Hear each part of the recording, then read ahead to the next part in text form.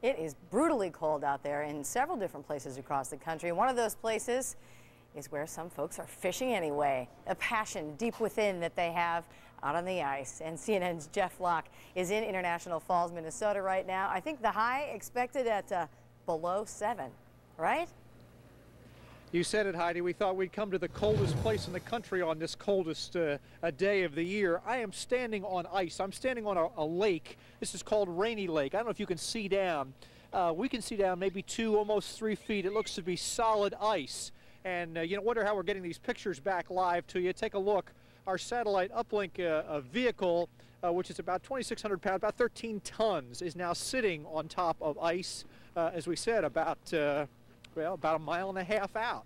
And out here also, a whole host, it's a colony of ice shanties, guys with these augers digging holes. Go ahead, Woody, show me what you're doing. What are you doing here? I'm cutting through about 3 feet of ice with my laser mag auger here. Don't take long, boy, this ice cuts like butter. Now, what do we think? You think about 3 feet. About 3 feet of ice. Where we're standing, so we're safe where we are. Oh yeah, you can build a house out here. You can build a skyscraper out here. And you said the guy that digs the most holes catches the most fish. Is that right? Yeah. Whoever drills the most holes wins. You can't troll through the ice. Take me inside the house if you would, right quick, and so we can see what these things look like, if you would. I know.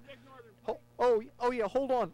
If we can show our viewers this, I don't know, Heidi and Leon, if you're able to see this fish. What is this? Is this kind of fish? Is this? That's a northern pike. We caught that this morning. Is that right? And let me drop it on the ground. You see how quickly this thing freezes.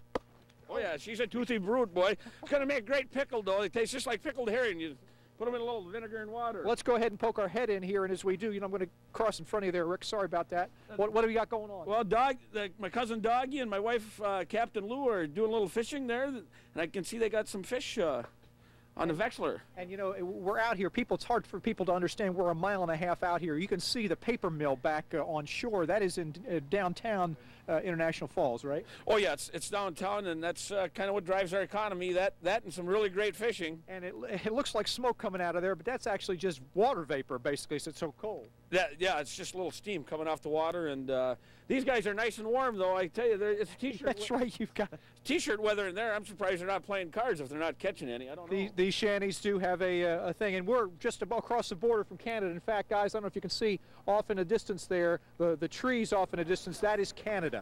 It is cold up here, but they're having fun. They are having fun. I also noticed a bright purple Minnesota Vikings ice house, right?